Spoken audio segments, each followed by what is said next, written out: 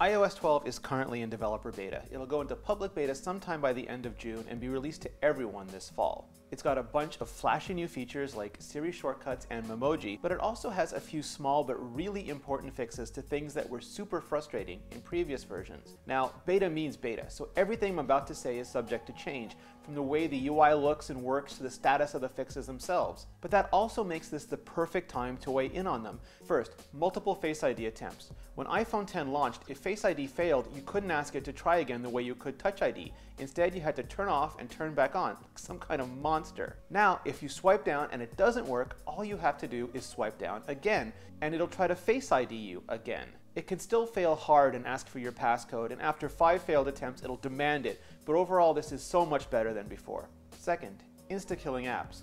When Apple introduced the new gesture-centric interface for iPhone X, it was super fluid in every way except one. To jettison apps, you had to touch and hold and wait for the X to appear like it was 2008 Jiggly mode all over again. With iOS 12, you just swipe up to multitask and then swipe app cards away to kill them, the way nature intended. And yeah, you should never force quit apps in iOS because it wrecks things, but resource-abusive apps like Facebook, Messenger, Snapchat, and Pokemon Go still absolutely have it coming. Third, while Apple introduced iCloud Keychain years ago, the lack of any authentication check always prevented me from using it. I just never wanted to have to worry about handing my phone to a stranger in an emergency or even a friend at a conference and also handing them my logins and credit card details. iPhone X introduced Face ID as an authentication check, and that was great, but only for iPhone X. Now, iOS 12 adds Touch ID to the system as well, and that means iCloud Keychain is finally a first-class password manager for everyone. Even better, if you're already using a third-party password manager, Apple's integrating those into the autofill system as well, so now it's really win-win all around. Fourth, Siri, turn on the flashlight.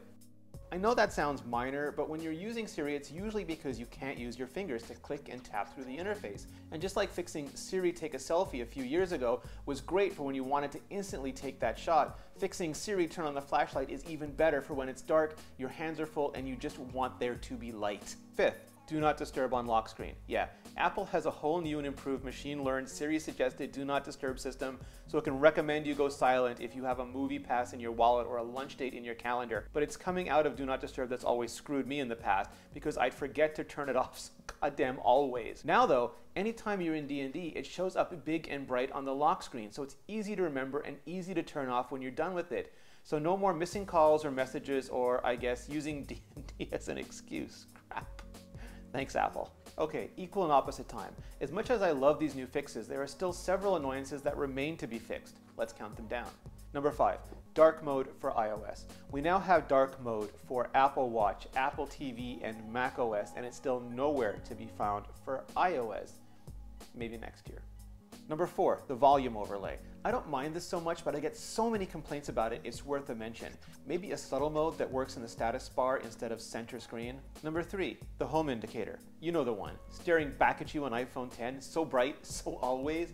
Once you get the hint though, it'd be great if you can kill it. Number 2, orientation lock minus photos and videos. iOS knows which content can be landscape and which content should be landscape, so please just handle it.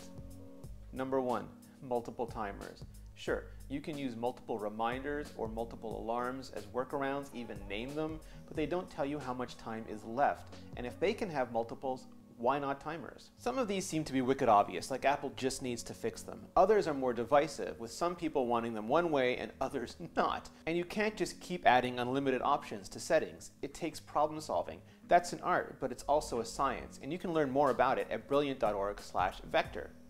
They have a ton of terrific courses, including The Joy of Problem Solving, which has Intro to Problem Solving, Truth Tellers and Liars, Crazy Cut Polyomino Puzzles, Operator Searches, Coin Rearrangements, Composite Geometry, Matchstick Puzzles, 3D Puzzles, and all of them are set up in a way that just makes you actually want to learn. Go to brilliant.org/vector to sign up for free, and because they're sponsoring the show, the first 200 of you can also get 20% off the premium course. Thanks, Brilliant.